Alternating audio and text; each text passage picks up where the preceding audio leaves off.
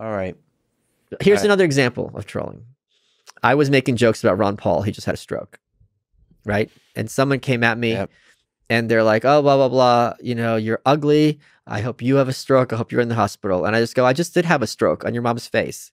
So they came at me and now they got put in their place. With a subpar.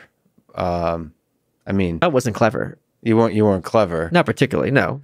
Well, one of your things you do, which is interesting, I mean, I give you props in a sense, is you're willing to go farther than people expect you to. Yes, that's fun. Yeah.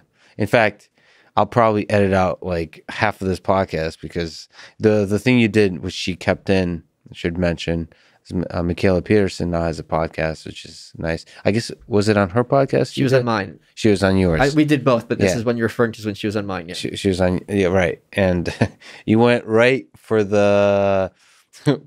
So I'll tell you what it was. You don't have to paraphrase. So I opened up, I say, you know, she's Jordan Peterson's dad. And as many people know, he's her dad, yeah. She's had a long issue with substance addiction.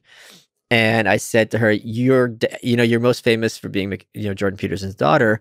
You know, many people, he's changed so many lives around the world. He's been such an enormous influence to me personally that I've started taking benzodiazepines recreationally. And she's like, oh my God, Michael, it's so horrible. Yeah, because you pulled me in with this, because you're talking, I mean, because he's going through a rough time now. She's going through just everything was just, you pulled me in emotionally. It's like, this is going to be the sweet, Mike is going to be just this wonderful, and then just bam. So that was props to you on that. It wasn't, whatever that is an art form. When done well, it can be taken too far. My criticism is that feels too good for some people. What do you mean? They're too happy being irreverent to show that they don't care about anything. That's another form of cynicism, though. Right. So because you think it's possible to be a troll and still live life to its highest ideal in the Camus sense. I try. That's kind of my ideal. I believe it's not. It becomes a drug. I feel like that takes you, like, I think love ultimately is the way to experience like every moment of every day. You don't think that was an expression of, I honestly think, let's split hairs here, because I think there's something of use here. I do think that me being able to make her laugh about this year of hell she was in does create an element of love and connection between me and her. Yeah, but I know she would say that. Yes, it wasn't that. It was what you said in combination with the sweetness everywhere else, the kindness. It's a very subtle thing, but like, it's like some of the deepest connections we have with others is when we like mock them lovingly. Correct. But like, there's kindness around that. Sometimes not in words, but in like, of course, subtle things. Because it creates an air of being familial. Like, we're through this together. Like, yeah, that's missing. That's very difficult to do on the internet. I agree with you. I agree with you. That's why my general approach on the internet is to be more like simple, less witty, and more like dumbly loving. But that's not your core competency, being witty. Me? Yeah. I could be witty. You can be, but I'm saying that's not your core competency. I'm not saying you're bad at it, but I'm saying that's not where you go, like, organically, especially with strangers. I just feel like nobody's core competence on the internet is, I guess, if you want to bring love to the world, nobody's core competence is, given the current platforms, nobody's core competence is wit. It's very difficult to be witty on the internet while still communicating kindness. Like, I'll give you another example. In the same way that you can in physical space. I'll give you another example. Someone came at me and they were like, they gave me a donation. People do this all the time. And they go, like, I started reading your books because of my wife, and, now we watch your shows together. I keep up the good work. And I go, what does her boyfriend think? So that is an example of wit and love, because that person feels seen I'm acknowledging them. Yeah. I'm also making a joke at their expense. We know it's a joke. Yeah, true. So I think Good point. Language is often used in non-literal ways to cue emotional and connectivity. It's difficult, but it's very difficult. What you've done is difficult to accomplish, but you've done it well. I mean, you've been doing these live streams, which are nice, that people give you a bunch of money and donations and stuff, and then you'll often like make fun of certain aspects of their questions and so on. But it's always loving. That's not from love. That is genuine annoyance because they ask me some really dumb questions. But there's still underlying. It's not even like there's a kind person under that. Yes. That's being communicated. That's interesting. But I don't know if I get that from your Twitter. I know I get that from the video. Something about the face. Something about like of course it's much harder. The more data. Yeah. The more easy it is to convey emotion and subtlety. Absolutely. If you only have literally black and white letters, it's going to be, or whatever, white and black, if you have night mode, it's going to be it's much more limited information. Yeah. But this is the fundamental thing is like, here's another example. Like if they had access to my face, like a lot of times some people don't know who I am and they come at me, calling me a Nazi anti-Semite, right? And I start talking about the Jews and just how terrible the Jews are. Now, all my audience knows I'm Jewish, that I went to yeshiva. So they're sitting there laughing because this person's making an ass of themselves. That person has no idea. But if there was video, then they would be like, okay, wait a minute, something's up. Yeah, something's up.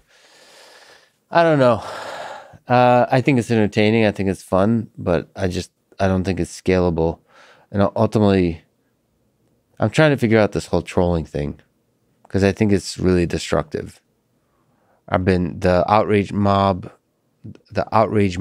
the dynamics of Twitter has been really bothering me. Okay. And I've been trying to figure out if we can try to build an alternative to Twitter, perhaps, or try to encourage Twitter to be better, how to have nuanced, healthy conversations.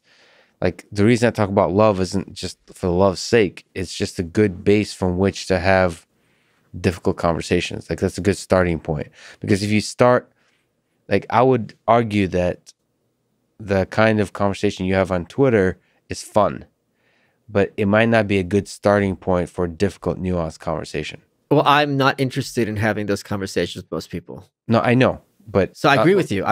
Your point is valid. Yes. But like I'm saying, so if we were trying to have a difficult, nuanced conversation about, say, race in America or policing, is there racism, institutional racism of policing? Okay. There's the only conversations that have been nuanced about it that I've heard is in the podcasting medium. I agree. Which is the magic of podcasting, which is great. But that's the downside of podcasting is it's a very small number of people. Even if it's in the thousands, it's still small. And then there's millions of people on social media and they're not having nuanced conversation at all. They're not capable of it. That's the difference in you and I. They have no minds. I believe they are. So there's no data that shows and then both of us aren't being not scientific. You don't have data to support your worldview either. You're making the claim. Well, you are too. No, I'm not. If I'm looking at an object, the claim that it has in mind. Well, no. What your claim is that people are fundamentally stupid. We can do this. Are you a martial artist? Yes. How's it feel? Judo on you. Yeah. Judo.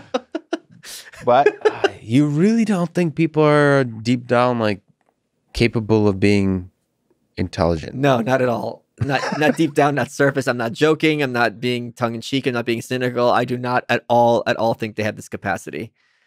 I'm going to because you're being so clear about it. You're not even... I'm going to have to think about that. You know why? Here's evidence for my position, not proof. And this is, of course, data that is of little use, but it's of interest.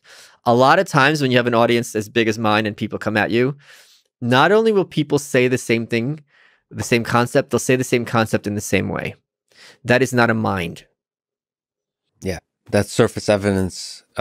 You're saying this iceberg looks like this from the surface. Yeah. I'm saying there's an iceberg there that, if challenged, can